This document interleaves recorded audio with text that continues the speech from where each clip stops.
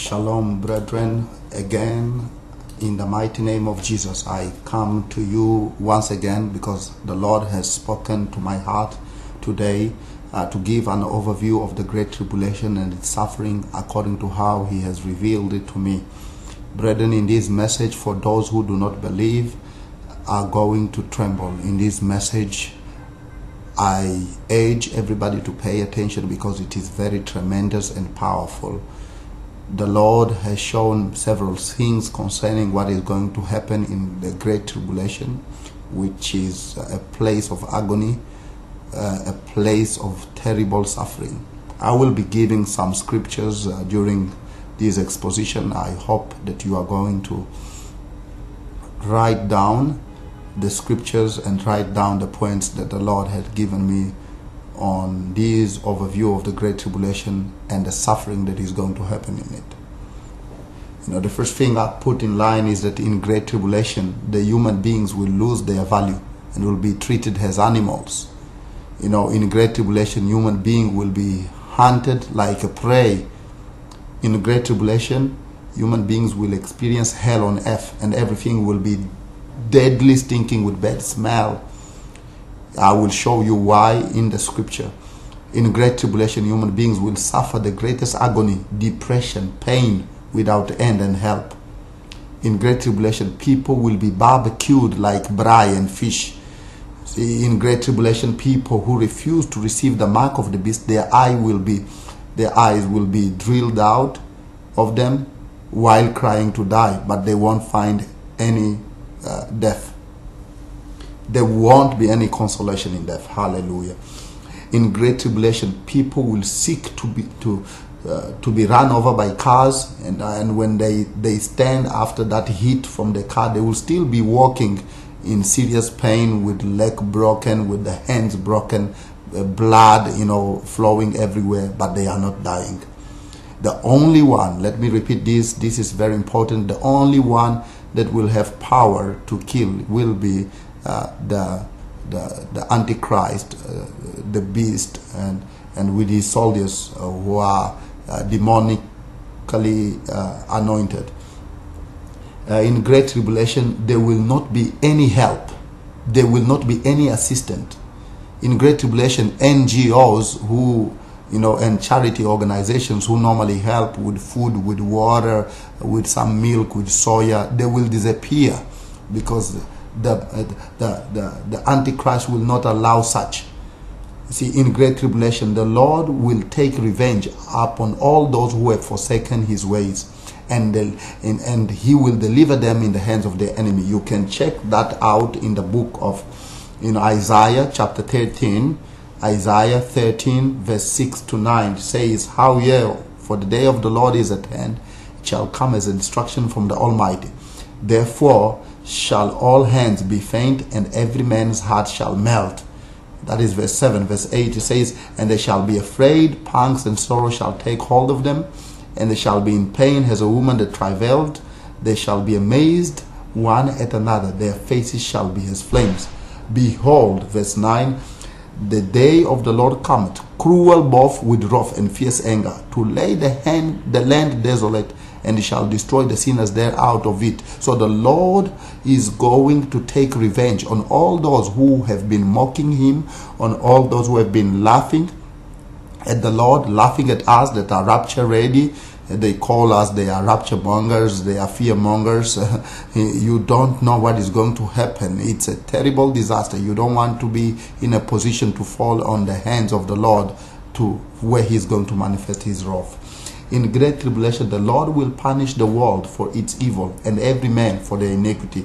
And that is in the same Isaiah 13 verses 10 to 11. You see, "For the stars of heaven and the constellation thereof shall not give their light." So the stars of heaven, the sun shall not give the light. It will be too dark. The moon shall cause her light not to shine. And verse 11 says, "And I will punish the world for their evil, and the wicked for their iniquity. And I will cause the arrogance of the proud to cease, and will lay low the hotness of the terrible." Brethren, in Great Tribulation, there will not be an occasion to breed, no space to be in peace, because the Prince of Peace will take the Holy Spirit out of here, will take the bride, which is the church, out of this earth. So the Holy Spirit, who reinforces and instills peace inside human souls, will not be here. So don't think that in great tribulation you have an occasion to rest or to breathe or even to think. It will be hell on earth, as I've already said. Or for those who are prepared, it is hallelujah and amen. For those who are ready, it is hallelujah and amen. For those who have the Holy Spirit, they are now rejoicing that at any time we are going through the rapture.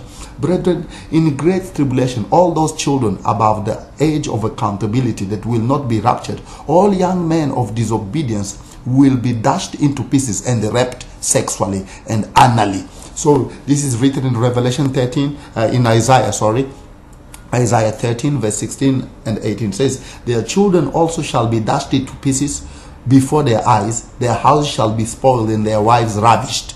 You see, their bowels also shall dash the young men to pieces, and they shall have no pity on the fruit of the womb, and their eyes shall not spare children. So even the wives of those people that will be left behind will be raped, they will be ravished, before their eyes, which means demons and demonic people will appear, rape your wife, rape your children before your eye. You cannot do anything, and they will oblige you to receive the mark of the beast by all means. So if you are still laughing at us, you'd better get on board in the boat. You'd better get on board in the ark of Noah, which is the ark of the preparation for the rapture, for us to be able to escape the wrath that is coming. Again, in great tribulation, only the land of Israel will be safe. And this is according to Isaiah chapter 4, verses 3 to 5. It says, and it shall come to pass that he that is left in Zion, we see when Israel, he that is left, he that will be in Zion, he that remain in Jerusalem shall be called holy, even everyone that is written among the living in Jerusalem.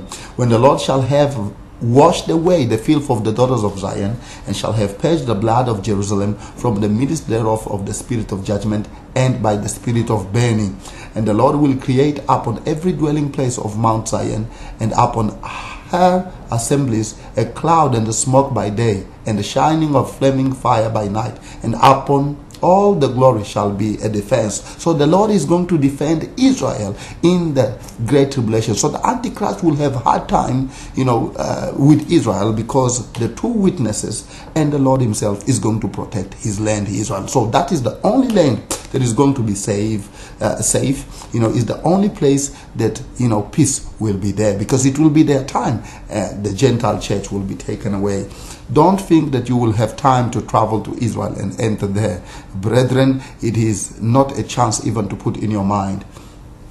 So brethren, the Lord also instructed me to write this down and to tell you, how will the earth be in great tribulation. If you read the Bible very well, you are going to accompany what I'm saying here. It is very, very serious. Very serious. Number one,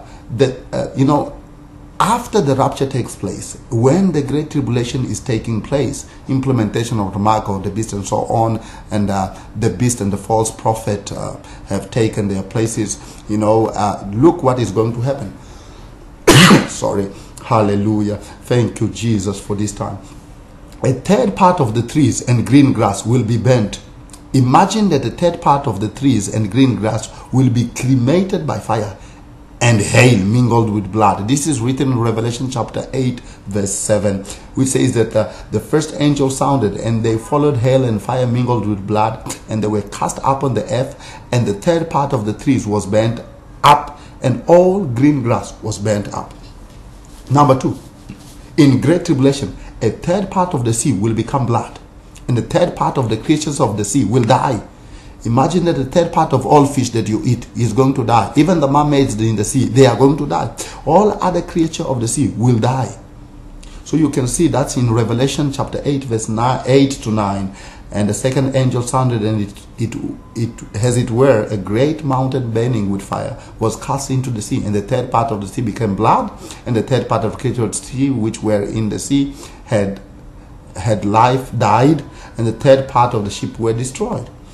Number 3, in great tribulation, a third part of the rivers and fountains of water will dry up by fire, and the third part of the water remaining will become bitter, and nobody can drink it. That's Revelation chapter 8, verse 10 to 11. And it says, and the third angel sounded, and there fell a great star from heaven, burning as it were a lamp, and it fell upon the third part of the rivers and upon the fountains of the rivers. And the name of the star is called Wormwood. And the third part of the waters became wormwood, and men died of the waters because they were bitter. Number 4, in great tribulation, the earth, a third part of the sun will fall on the earth, and a third part of the moon will fall upon men. A third part of the stars will fall upon men, and they will kill many people. That is Revelation chapter 8, verse 12. And the fourth angel sounded, and the third part of the sun was smitten, and the third part of the moon, and the third part of the stars. So as the third part of them was darkened, and the day shone not for the third part of it, and it was like night. So the day will be like night. You think you will have some peace, you will have some calm. After the rapture takes place, after the church is gone, brethren, there is no peace. You'd better prepare yourself. Come to Jesus now as you hear me. Come to Jesus, seek, pick up at the Bible, read the word of God, convert of your evil way, abandon sexual impurity, abandon cigarette and drugs, forget your independence, because in great tribulation you won't have peace, you won't have independence, there will not be peace, there will not be any joy. It will be agony, pain, and destruction, because the Holy Spirit that brings peace, the Holy Spirit that has the joy, the Holy Spirit, when you talk about peace, when you talk about joy, when you talk about loving kindness, when you talk about goodness, understanding, or love, these are fruit of the Holy Spirit. And when the Holy Spirit is taken away, everything will be taken away with him. Number 5, brethren, in great tribulation, the bottomless pit will be opened, and demons will appear on earth. and be seen by human beings. The demon that you hear about, that you don't see today because the Holy Spirit hides your eyes from seeing them, you will see them in great tribulation with your naked eye, and they will come and rip every man, and they will come like locusts, you see, that have poison of scorpions, and the head like hair like long hair of the women. They will be commanded by the Antichrist and the beast, you see, to torment men and hurt them during 5 months, as it is written in Revelation chapter 9, verse 1 to 10. You can read that in your own time. So, brethren, many things are going to happen in great tribulation that you don't have an idea. So I've seen people, I've seen visions of people suffering in great tribulation, great war, blood everywhere, people wanting to die, they will not die. Great tribulation, it is not a moment for you. Great tribulation is not a time for you even to attempt to enter. Great tribulation is not even to think about. It is living hell on earth while you are a living being. And besides that, if you are not, the Bible says that many people will not repent after seeing all those suffering. They will not repent. You see, so that's Revelation chapter 21. You can read it in your own time. They will not repent of their sin. They will not repent of their iniquity. In fact, they will stand and curse the living God. So, brethren, this, what I'm telling you, you can judge it how you want. This is the reality of the word of God, that if you don't prepare to receive the Lord Jesus today and be raptured out of here, this is the occasion and good chance that you have. It's the chance that you have while you are hearing me right now. You can receive Jesus Christ as your Lord and Savior, get born again, and get ready for the rapture. And we go together to heaven to rejoice for eternity. So how do you receive Jesus? It is simple, just like this. Lord Jesus Christ, I heard your word. I repent of my sins. I receive you in my heart as my Lord and Savior. Come into my heart, Jesus Christ. Write my name in the book of life. Forgive all my sins. Wash them away in the blood of Jesus. Receive me as your child, O Lord, and maintain me in your way. Purify me. Wash me. Let your Holy Spirit come in me to bring the joy of the Lord. O Lord, I refuse the devil. I refuse sin. I deny the devil. I deny the old way. Today I am born again.